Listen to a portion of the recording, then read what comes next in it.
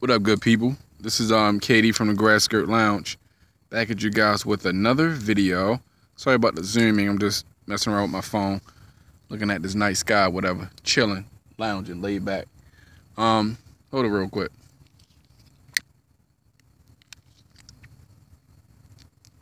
So I just had to blaze up real quick before I got into this topic.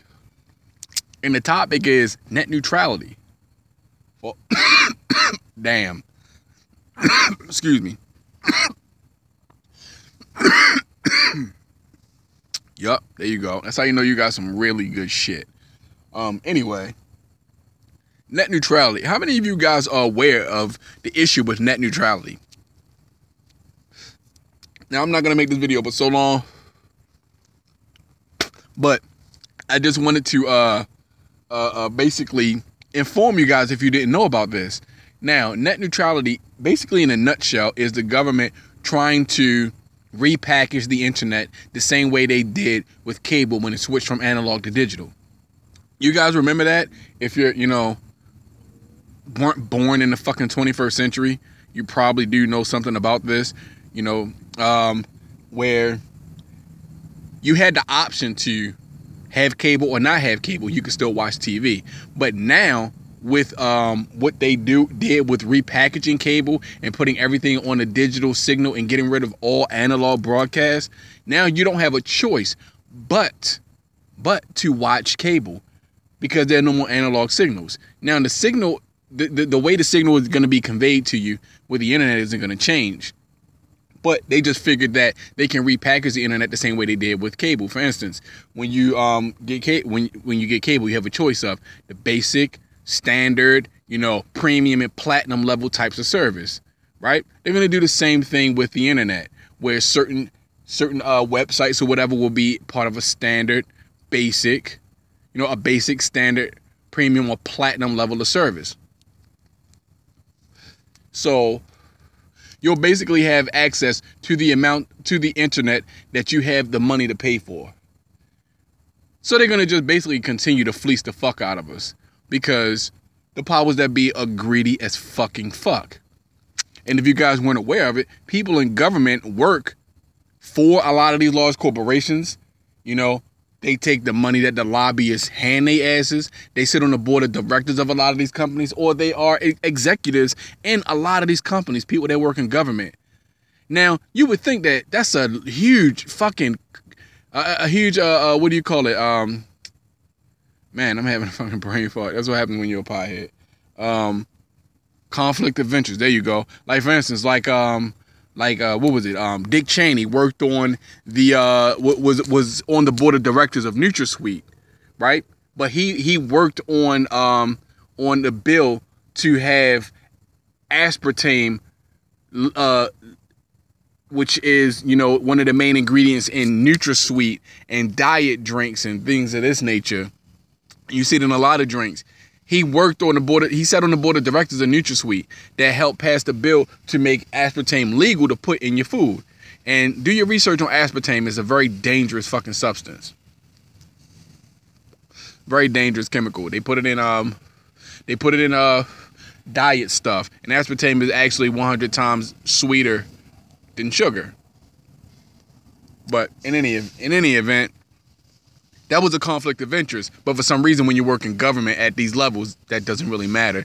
How you can be on the board of directors or an executive in a company, work in government and pass laws and bills that directly affect that company.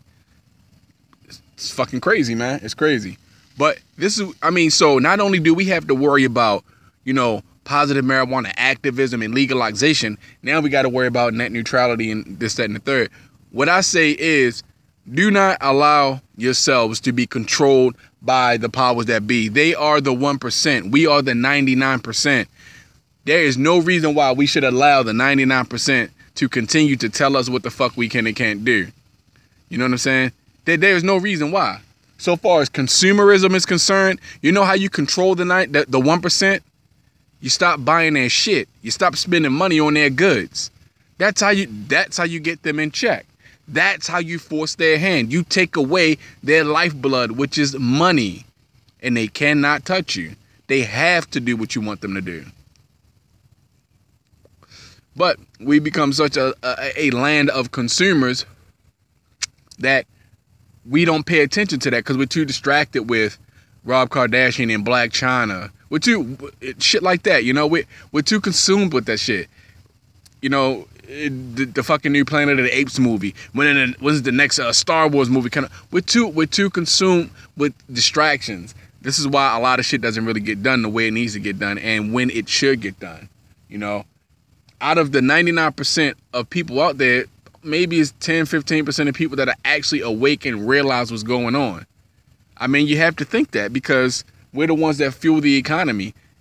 Like, for instance, like with the cable thing. After a while, I said, fuck cable. Why the fuck should I spend so much money watching bullshit anyway? Literally, all I see on cable, you know, unless anything other than a premium channel, is somebody trying to sell me some shit. Sell me on a product. Here, buy this. Spend money on that. Take a trip here. Go there. Do this. Do that. But you're going to need money to do it. Here, it's only $99.99. And get the fuck out of here, man. I got tired of that. So I said, fuck cable. I said, fuck, what do I need cable for when I got the internet? Fuck cable. But now they're trying to do that to the internet. And you know what I'll say? If it happens to the internet, fuck the internet. I know how to read, so I'm never going to be lost for information because I can read quite well, actually. Rather well. So for all of you illiterate sons of bitches out there, if you want to keep the internet the way it is, you better stand the fuck up and fight because I'm going to tell you right now, the way things is going, they're going to get their way. The FCC is going to be able to charge these motherfuckers more money to provide you service, which means they're going to have to break up the service into packages in order to stay afloat. We got to wake up, man. We got to see what's really going on. But that's all I really had to say about this, man. I wanted to put you guys on point with the whole net neutrality thing. You know, it's an issue, and depending on how much you enjoy the internet, you know, we might need to band together and fight against this. I mean, I'm using the internet right now, right fucking now, to broadcast this public service announcement to you guys. If not for the internet, I wouldn't have the ability to do this. So how important is net neutrality to you?